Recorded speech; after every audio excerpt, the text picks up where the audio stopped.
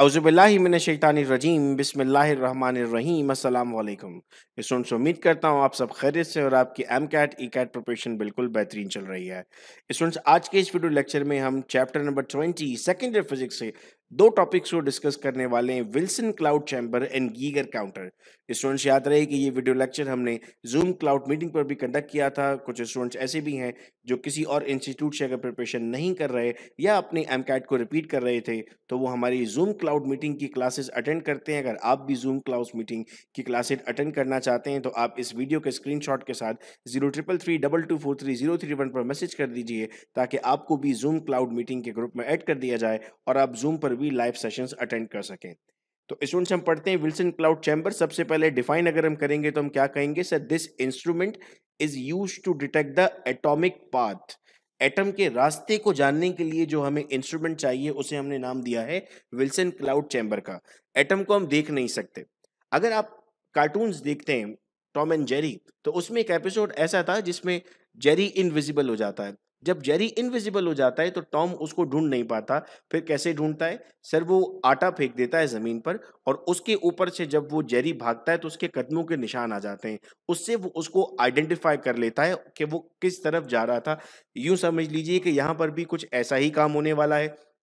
हम एटम को तो देख नहीं सकते, उसके पाथ को हम बड़ी आसानी के साथ विल्सन क्लाउड चैम्बर में फॉग की मदद से डिटेक्ट कर लेते हैं। नेक्स्ट हमारे पास बेटे पार्ट आता है वर्किंग प्रिंसिपल, कि हमारे पास हम इसमें किस तरीके से काम करते हैं। हम कहते हैं this device work on the principle of ionisation in which super saturated vapours और droplets are formed on the line, then particles are detected. इसका बेसिक वर्किंग प्रिंसिपल क्या है? सर, इसका बेसिक वर्किंग प्रिंसिपल है आयोनाइजेशन। कंस्ट्रक्शन बहुत important है, किस चीज से मिलकर बना होगा। फिर एंड में मैं आपके सामने एमसीक्यूज भी रखूंगा, किस टॉपिक से एमसीक्यूज कौन से पूछे जाते हैं। This device consist of a close cylindrical chamber having transparent glass top. There is a movable piston at the bottom of that chamber. Upper side हमारे पास कंसील्ड है, लेकिन नीचे की तरफ हमारे पास एक मूवेबल पिस्टन मौजूद है। Near the top the cylinder having a glass window, a liquid of low boiling point is placed inside the cylinder। ऊपर से ग्लास विंडो है ताकि आप देख सके अंदर जो भी चीज होने वाली है अभी, और आप कोशिश करते हैं कि लो बॉइलिंग पॉइंट के लिक्विड को एंटर करते हैं। The whole system is air tight ताकि बाहर से एयर इन ना हो सके और अंदर से एयर जा ना सके। A strong light source is used to illuminate the chamber. During this process, a picture is taken up by a sensitive camera। यानी हल्की सी भी अगर मूवमेंट होगी किसी चीज की तो वो उस कैमरा में ऑब्जर्व हो जाएगी। ये बेसिक अगर मैं तस्वीर की मदद से समझना चाहूँ तो इस तरह समझूंगा कि ये सेंसिटिव चैम्बर है, ये कंट्रोल चैम्बर है, ये वो मूवेबल पिस्टन हम कह रहे हैं, ये हमारे पास वैक्यूम चैम्बर है और ऊपर से एक ग्लास प्लेट लगी हुई है जहाँ से आप इसको ऑब्जर्व कर सकते हैं। वर्किंग कैसे होगी sir? Low boiling point liquid, for example methanol और इथेनॉल, याद रखिएगा इस बात को चूंकि ये पास पेपर्स में पूछा गया है, is poured on the inner surface of the chamber। The piston is movable and move up so that the air inside the chamber is clean, and then the piston move down and the internal pressure is dropped। आपने वो देखा है बार cycle में हवा भर रहे होते हैं किस तरह इन और आउट कर रहे होते हैं ताकि क्लीन एयर जाए, बिल्कुल वैसे ही चैम्बर को मूव किया जाएगा। जैसे ही प्रेशर जनरेट होता है, प्रेशर जब जनरेट होता है तब हम देखते हैं कि जितने भी हमारे पास वेपर्स होते हैं वो फॉग में कन्वर्ट होना स्टार्ट हो जाते हैं। अब इस बात को मैं यूं समझाता हूं कि आपने फ्रिज से पानी की बोतल निकाली और उसके बाद उस बोतल को आपने थोड़ी देर के लिए बाहर छोड़ दिया। अब आप क्या देखते हैं? सर, आप देखते हैं कि पानी की बोतल को पसीना आने लगता है। हम बचपन में कहते थे कि इतनी गर्मी है कि पानी को पसीना आ रहा है, हालांकि ऐसा होता नहीं था, हम अपने कहने के लिए ये बात करते थे। तो पानी की बोतल को जो पसीना आ रहा था वो कैसे आ रहा था भाई?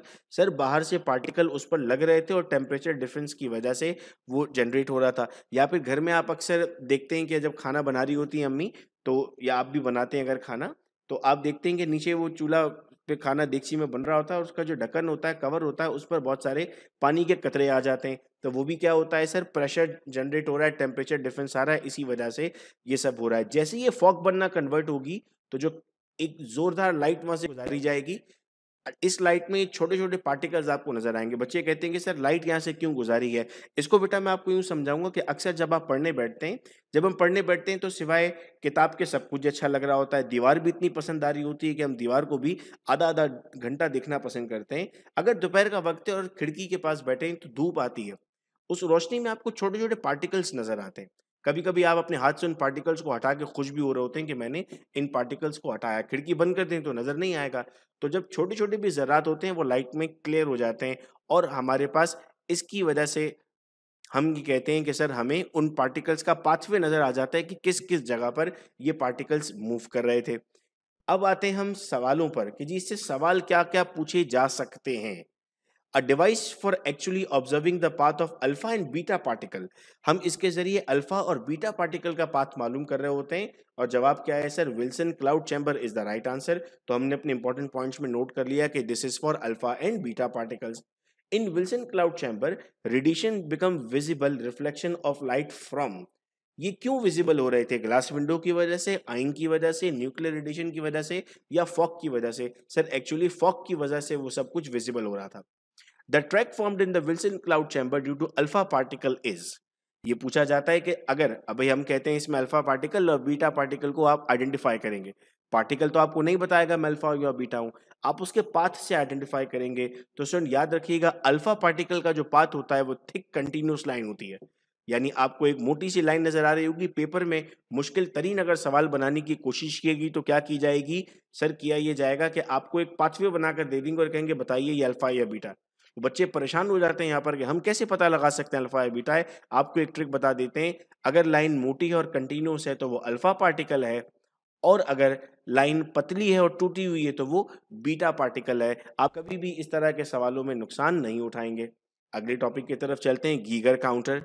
सर गीगर काउंटर क्या होता है? It is a portable device that is used to detect the ionizing particle और रेडिएशन। ये डिटेक्ट करता है, काउंट करके आपको बताता है। कंस्ट्रक्शन में क्या आएगा sir? This device consist of a hollow metallic cylinder.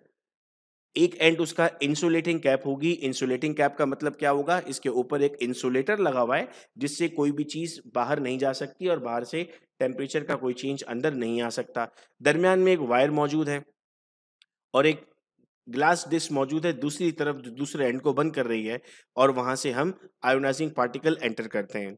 Cylinder में क्या क्या मौजूद है सर? सिलेंडर में मिक्सचर मौजूद है एयर, आर्गन और अल्कोहल का। और प्रेशर कितना दे रहे हैं हम? Around 500 to 150 to 100 millimetres of Hg pressure होगा हमारे पास। इस तरह का बेटा एक हमारे पास इंस्ट्रूमेंट बन जाता है। सेंटर में एक सिर्फ वायर आ जाती है हमारे पास, एक तरफ इंसुलेटर लगा हुआ है, एक तरफ ग्लास लगी हुई है। यहाँ से रेडिएशन जाती है और यहाँ पर एक काउंटर लगा हुआ है जो उसको क्लिक करके बताता है कि कौन सी चीज कितनी है। वर्किंग क्या होगी इसकी? पोटेंशियल डिफरेंस देंगे कितना? 1000 वोल्ट का। ये लाजिम है कि वोल्ट कितना दे रहे हो? 1000। और रेजिस्टेंस कितनी दे रहे होंगे सर? 109 ओम दे रहे होंगे। ये वो बातें जो आपको नोट करके रखनी है।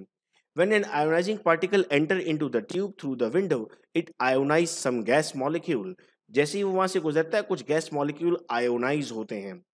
These ions are accelerated by strong electric field producing more ions by collision which produce ionization current। So a momentary current flow between the wire and the cylinder also through the end of the arc। ये तो हमें समझ में नहीं है अभी working में बोल क्या रहा था।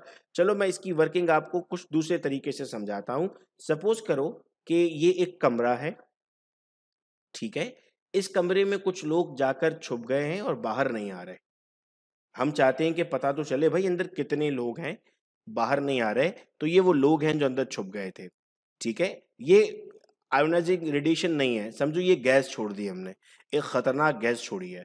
जैसे ये खतरनाक गैस अंदर गई है इन्होंने उसको सूंघा, सूंघने के बाद इनमें हलचल हुई, आपस में टकराना शुरू हुए।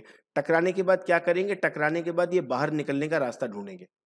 जब ये बाहर निकलने का रास्ता ढूंढेंगे तो एक बंदा हमने बाहर खड़ा कर दिया। वो बंदा क्या कर रहा है? वो बंदा काउंट कर रहा है, 1 2 3 4 5 6। तो जैसे जैसे बंदा जा रहा है उसका काउंट बढ़ता जा रहा है और एंड में बता देता है कि सर अंदर 15 लोग मौजूद थे। अब यूं समझ लीजिए कि ये लोग नहीं है, ये अंदर ये आई गैस एटम मौजूद थे। वो गैस नहीं थी, आयोनाइजिंग रेडिएशन मौजूद था। ये कमरा नहीं है बल्कि ट्यूब है। ये बंदा नहीं खड़ा हुआ, काउंटर लगा हुआ है, उसके साथ एक एम्पलीफायर लगा हुआ है जो टिक टिक टिक टिक टिक की आवाज निकालता है और आप उसे कहते हैं कि the given instrument is Geiger counter. अब मैं उम्मीद करता हूं कि आपको गीगर काउंटर की वर्किंग समझ में आ गई है। वो अंग्रेजी हमें शायद समझ में नहीं आ रही थी जिसकी वजह से ये एक मुश्किल टॉपिक बन चुका था हमारे लिए। अब आइए इसके भी पॉसिबल एमसीक्यूज देख लेते हैं। Geiger Miller counter use. Geiger Miller counter ने क्या इस्तेमाल किया था? अभी पढ़ा था ना हमने ऊपर, एयर भी थी, आर्गन भी था और अल्कोहल भी था। अगर एयर भी होती तो वो भी सही जवाब बन जाता। ये क्वेश्चन पूछा गया भाई। Normally Geiger counter uses potential difference of, कितना पोटेंशियल डिफरेंस इस्तेमाल किया जाता है सर? 1000 वोल्ट हमने कहा था, याद रखिएगा इस बात को। गीगर काउंटर क्या डिटेक्ट करता है? क्या मास डिटेक्ट करता है, मोमेंटम डिटेक्ट करता है, चार्ज डिटेक्ट करता है, या रेडिएशन डिटेक्ट करता है? तो सर गीगर काउंटर रेडिएशन को डिटेक्ट करता है। स्टूडेंट्स, उम्मीद करता हूं कि अब हमें ये बात समझ में आ चुकी है और अब विल्सन क्लाउड चैम्बर और गीगर काउंटर हमारे लिए कोई मसला नहीं है। अगर आप भी जूम सेशंस को ज्वाइन करना चाहते हैं तो फौरी तौर पर इन्हीं स्क्रीन्स का स्क्रीनशॉट लेकर 0333224301 पर भेज दें, ताकि आपको जूम ग्रुप में ऐड कर दिया जाए, जहां पर हम चैप्टर वाइज पढ़े आसान तरीके से चीज़ों को समझ रहे हैं और अपनी पूरी प्रिपरेशन कर रहे हैं। बहुत शुक्रिया इस वीडियो लेक्चर को सुनने का। अपना बहुत ख्याल रखिएगा बच्चों। अल्लाह हाफिज़।